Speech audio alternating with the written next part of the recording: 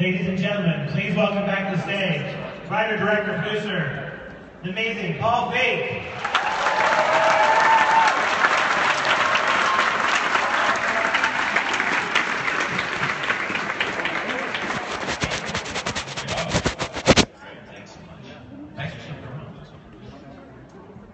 So I want to start off by asking you, how has it changed working with Melissa McCarthy over the 3 films that you guys have done together from the beginning?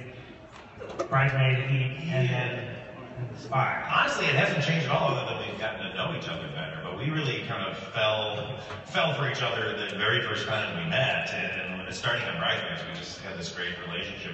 You realize very quickly, like, who has the same comedy voice that you do, and sort of the same values that you have. You know, we're both really dedicated to, as much as we like outrageous comedy, we always have to figure out what the heart of the character is and how to kind of ground it so that they can do outrageous things, but you never have that moment where you go like, come on, that's stupid, or that just goes into silly. And so you have to weirdly sacrifice a lot of jokes that just tonally don't kind of work, because especially for this movie, it was really hard because I was trying to walk a real razor's edge of doing like an actual spy movie that's funny as opposed to a spoof. Because a spoof or a parody, my problem with it is that there's no stakes, because everything's so silly that there's no danger. And so, you know, Melissa and I, we were very united on the fact that we didn't want her to be bad at her job. She wasn't bumbling, she wasn't, you know, incompetent. She was just finding her footing. So was there anything specific you did in terms of how you developed the character with her? Did you develop it and then give it to her? Was it a collaborative process? Well, the weird thing was I actually didn't write this out of the gate for her. I wrote it because she was busy on Mike and Molly, and I wanted to make it at that point in the fall, and she was on the show, so I just kind of wrote it for an every woman. It could have been Melissa, it could have been just, you know, somebody who you just kind of feel like, okay, that's somebody who who you never think would be a spy. And then she was at dinner one night because we're neighbors, and I told her what I was working on. She's like, can I read it? Can I read it? And when she read it, she's like, oh my God, I have to do this. Ironically, I didn't have to change it that much for her other than just kind of settle it in for her. The bigger change I had to make was for Rose Byrne, because the villainous role, the Raina role, was originally written for like a 19-year-old kind of wise-ass rich kid. And then when Rose became available, I was like, oh my God, we have to do this. So I brought she and Melissa in like a couple of months before we started shooting, which I always like to do rehearsals like 2 months before, because it's more for the writing process. And just have them start to read it, have them start to improvise. And then with Rose, I was like, okay, let's play with accents. The way it was written was not right for her at all. And so we started playing around, and then the one thing that just became funny to us is when she just started putting down Melissa. But it wasn't until we found that really cold British thing where she would just like say it so straight, and just be like, okay, that's it. Then I went and rewrote the script for her. But Melissa slipped into it pretty well. And what about, well, one thing about Rose that's interesting, I don't know if everyone knows, but Rose Byrne and Bobby Cannavale are actually married. Well, they're not married yet, but they are very close. Yes. Couple, yes. But they're together, and so did Bobby come along afterwards? Well, no, Bobby, I've been obsessed with working with Bobby. I mean, I'm such a fan of his. I've always loved him, and then I don't know if any of you saw his one-season turn on Boardwalk Empire. It was unbelievable. I mean, he's so magnetic, like this horrible guy, and every second he wasn't on the screen, you're like, where is he? So I always wanted to use him in this, and then, yeah, it just happened when we had Rose. I was like, Bobby, would you ever come for a free trip? You know, hang out with your girlfriend for free? And so he came aboard. I mean, you know, that still is a dream come true. Okay, the other question was about Jason Statham. So, I mean, that sort of, how did you know, he's not really known for comedy. My wife and I we're enormous Jason Statham fans. We watched every single movie of his. When I met him, I was like, oh, we saw this. He's like, why'd you watch that? That's terrible. Because I think he's so compelling. Like, you can't not watch it. But if you've seen the Crank movies, you're like, he's funny. He knows he's funny. When I watched it, I was like, this guy knows what's funny about himself, and he knows how to have fun with himself. So that's how I became obsessed for years. I'm like, what do I put him in? And then when I was writing this, it's like, wait, no, I have to have this rival agent. So I wrote the part for him. Ironically, everybody from the studio I down who read the script thought I had written it for like Will Ferrell or like a comedian. So I said, no, it's for Jason Statham. And they'd always like first start laughing when they hear that. But then, you know, he was so great. And he was a little nervous when he took the role because he was, he's really making fun of his bread and butter persona. But I was like, Jason, just come along for the ride. I'm telling you, we will give you such silly things to say. Just don't be funny. Just play it straight. And he had the best time. He's a delightful man. I do agree. I love the fact this is really a spy movie. It's not a parody. And even from the opening sequence and the James Bond sort of, I mean, there's this that sort of, was that an homage to James Bond films? The opening sequence? I mean, I just like it more than anything. I like the way Bond films start because I would say I want a movie to be shot out of a cannon. Like, what can you have just right in front of the day? Like right in the sex scene, whatever it is. Because you want to grab people, and movies do kind of tend to, you have to set up so much stuff. But if you give something you give the audience something big up front, it's fun. You can also even get them some of the characters. It really shows their relationship. But then, for the opening credits sequence, I want to make sure, that's an original song written by a composer, produced by this amazing singer called Ivy LeMan, who, the full-length version of that song is coming out. She's actually shooting a video for it right now, and it's one of the most amazing songs, full-length, you've ever heard. So that'll be out soon. That's great. They actually sent us the song, so we're going to be playing at the party. Oh, really? Yeah. So, okay. So you can hear it. Check out Ivy LeMan. She's the next big thing. So you said you love working with funny women, and most of your films have these amazing women characters. Was there a formative experience that led you to the fact that you revolve everything you do in terms of your films around strong women characters, or is it that is your wife, or what is it? I mean, it's just I grew up. I was an only child. I grew up. But I was an only child. I grew up next to a family of 8 kids, and 6 of them were girls, and so they were my friends. And so I always hang with them. And then in school, I was believe it or not, I was bullied a lot because I'm so cool. And so I had guy friends, but all our friends it was like the table of freaks and geeks. We were just kind of like our little group of kind of weirdos. But then all the regular guys were so aggressive and name calling and punching, and the locker room was a disaster. Just a place to get killed every day. And so I would always just run to all my girlfriends, quote unquote, and I had so much fun because they were always we just made each other laugh all the time. And it wasn't an aggression to it. It was just kind of being silly and having fun and all that. And just throughout my life, I always hung out with funny women. And that because of that, I got to know, when I was a stand-up in the business, all these funny actresses, comedians. And so I'd go and see movies, with funny guys in it and stuff, and they go oh, there's somebody, a funny woman I know, and then she's not funny at all. She's reduced to being a shrew, or being a mean girlfriend, or a bitchy wife, And I was like, well, that's not fair. Why can't they be funny? It was so upsetting to keep seeing these funny women not being funny. And so it just became in my brain always, I just think of female characters. I mean, Freaks and Geeks, my favorite character was Lindsay. That was the one I loved to write. Because to me, she was a 16-year-old girl, and I was a 35-year-old man, and basically we were at the same maturity level. If you think about it. I just channeled all my angst through her. And then, but I would always try to pitch female projects, movie projects, and would always be told immediately by the business producer, studio, whatever, oh no, it can't be a woman, it has to be a man. And in the beginning, it kind of I guess they know because they don't show this in my account. It was a number of years, and you go wait, why can't it be a woman? And they would always have these, see, internationally, you can't sell a movie with a woman in it because those countries won't go to see a movie with a woman in it, this and that. And so I started going well, why are we accepting that? Why should that be the rule? And so honestly, this thing, one of the goals with Spy was to create a movie starring women that has so much action and so much stuff that can so guys don't see men or women, they go oh, look at all that kick-ass stuff.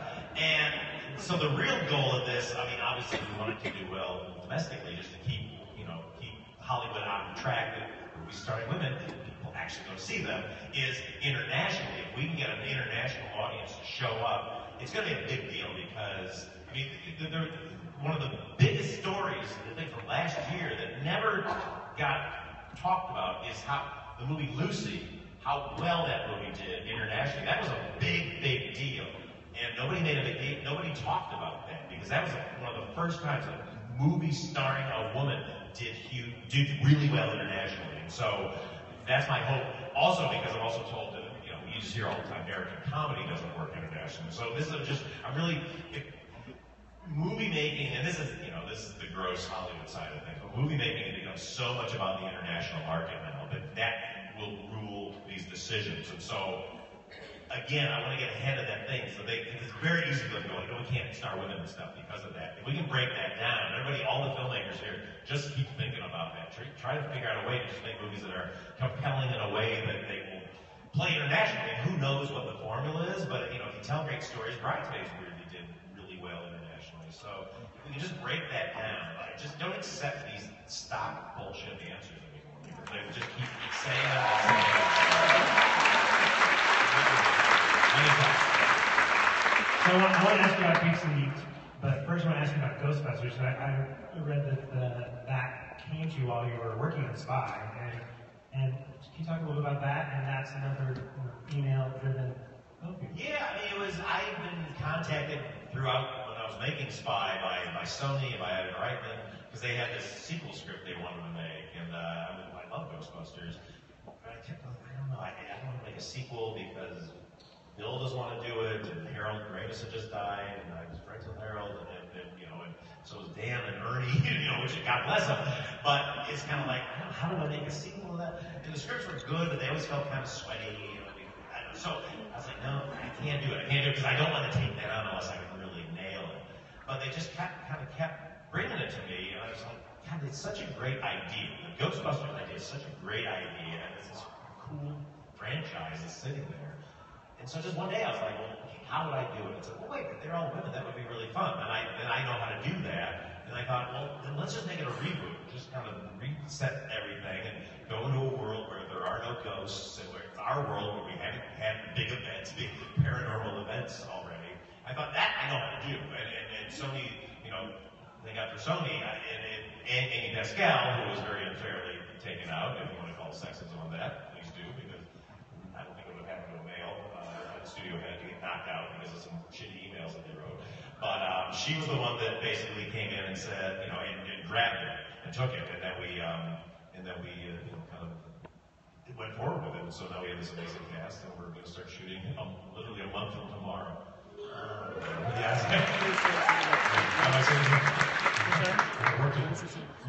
So a little bit about Freaks and Geeks in terms of this film was a step back in time. It's Freaks and Geeks was on the television that got canceled really too soon, and now it's really this modern classic. And there's so many actors that were in it that were unknown and now have gone on to other things. And you did that with Judd Apatow. So what was that? What was that like in terms of? Did you actually get a sense when you were making it that it was really resonating with fans, or? Yeah, you never make something and go like, I don't think so. We were really happy with it, and I was so deluded, like, everyone's gonna love this show. Like, how could this show not be a hit? And at the time, it was too much for most audiences to take, because people just going, I can't watch that show, it's too painful. I had so much fun reliving and telling stories, like terrible stories from the past. Those would get the biggest laughs when I would sit around with my friends and stuff and go like, well, everybody must love recounting these things. And then you find out most people don't want to remember the shitty side of their life. And so it's like, boy, this was a major miscalculation on my behalf. But, I just wanted to be this honest thing that told this story. I had seen so many high school movies and TV shows. I was always about like the good-looking kids, and they're all dating, they're having sex, and they're so together. And it's like, how does that? We couldn't fathom holding a girl's hand at that point. So it just became just like a purely wanting to do something that felt real to my experience in school. So recently also, Mystery Science Theater and Joel Hodgson. You co-starred in Outer Space, and he's been in a few projects with you. So what kind of influence has he been on your career? Oh, well, I'm the world's biggest Mystery Science Theater fan. Yes, exactly. And so I actually I befriended Joel because I became friends with with J. Elvis Weinstein, who was the original voice of Tom Servo for you hardcore MST nerds. So he moved out to California. I became friends with him, and through him, Andy became friends with Joel, and kind of stalked Joel, and became friends with Joel. We became really close friends. And then when I was doing Freaks and Geeks, I said, Joel, you gotta come on. And he was like, all we do is like wear a wig. And so he works the disco. He's the disco salesman, and then Freaks and Geeks. And now we have him on my Yahoo show called Other Space. So if you get a chance, go to Yahoo Screen. Nobody knows the Yahoo Screen exists, but I have 8 episodes of this really fun sci-fi comedy, half-hour comedy. So you can just watch it online, right? You watch it online. It's free. It's absolutely free. Yahoo Screen. So, awesome. One last project I want to ask you that's good. I've read that's been great. That's the Peanuts movie. What can you tell about that? Yeah. Can you talk about that? Or? I'm producing the Peanuts movie, which comes out in November. It's very sweet. I mean, you see, I like to do R-rated comedy, so it's very. There was a lot of swearing in this movie. There is a lot of swearing in this movie. I don't know what my problem is. I just think it makes me laugh. I don't know why. But it's very specific. You have to find people who can swear. It's amazing how few people can swear in a way that doesn't make you go, that's really ugly. Melissa and Rose, who just unleash them, and they just roll along like poetry. I don't know. It's funny, on our Other Space show, we have this great young cast, and they would swear occasionally, and we can say whatever we want, but I made a decision I was going to bleep all their swearing, because weirdly it didn't sound as fun waiting on it. It sounded harsh, so I'm a swearing aficionado, I might say. But so it's ironic, because now I'm doing Peanuts, which is the most G-rated movie you've ever seen in your life. But it's really sweet. I mean, I grew up with Peanuts. It was my favorite thing in the world. I knew all the comics, and so it was just, I kind of came on board to trying to guard the tone, which I didn't have to because the family's involved. There's going to be outtakes with swearing in it. Yes, exactly. Yeah. The gag reel. And what about, would you ever go back to stand-up comedy? So let's do that at all, or is that sort of in the past? No, ironically, Judd Apatow is going back to doing stand-up. He's doing it all the time now, and he's really good at it. I have too much fun helping more talented people be their best and me kind of stay behind the scenes, unless I'm the drunk man running into a wall in the hallway. That was me. I haven't studied hard to summon what it's like to be that drunk and walking on a wall. I'm very method. But no, ironically, any filmmakers here, the greatest thing for my filmmaking career was being a stand-up comic, because the way that I put my movies together is exactly the way I used to put my stand-up act together, which is we get on the set, we shoot all kinds of stuff, we shoot a million different jokes, we improvise, I've got writers, I'm coming up with things, and the cast is coming up with things. So each scene we have a ton of stuff, and then when we go back to the editing room, I just start a few weeks into my director's cut, we'll just do screenings. We'll recruit like an audience of 500 people we don't know, and show it, record the laughs, and then go, okay, that didn't work, that didn't work, and go in and, put a bunch of new jokes in and try it a few weeks later. And we do that like 9 or 10 times over the course of several months, which is exactly when you build a stand-up act. So by the end, we know that the laughs work for most audiences. You'll still hit people that, audiences that will kind of hit the rocks off, but it's the same reason why you can call, the media can call an election when 0.1% of the precincts have already done, because like an audience of 500 people is pretty representative no matter where you are. That's what's really cool. And so, when you're making a studio comedy, look, it's not that you can make an independent film that way, but I'm making this studio comedy that has to play for the biggest amount of audiences that it can. So I really have to be kind of, do your research to do that. Plus, I love it. I love testing out jokes and going like, we can top it. Let's make that funny. Well, definitely work for 3,000 people tonight. One last question before we get off the stage. But I think with comedy, you use it in a way to tell very serious things, but that's more enjoyable that way. But do you have a serious time? Would you ever make something that's not a comedy, or do you have that bug in you? I made a drama back in 2002 called I Am David, which none of you saw. To me, comedy is drama. Comedy is the most effective way to tell any story, and comedy gets a bad name because comedy has been done so poorly over time, and because people put the joke above all else, and if you go in and go like, put the characters, the story above all else, the jokes will fall into place. You hire funny people, then it will happen. But I don't have any. It was not fun for me when I did a drama to go to a screening and sit there and like, oh, are people enjoying this? Like when you're laughing and then you're kind of getting into a character and you're just feeling something, you're getting like an emotional response.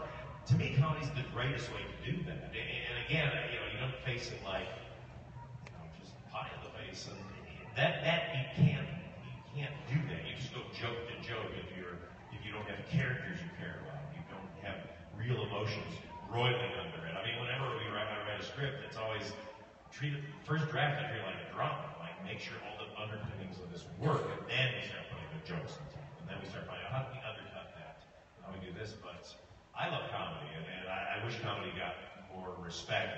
It's great. Audiences love it, and, when you do it well. But I have no desire to not make an audience laugh ever again. Well, I just want to end by saying it was an honor. It was an honor to have your film as our opening night film at the Seattle International Film Festival. Thank you so much for bringing it here, and I'm sure it's going to be a big success. So we wish you the best.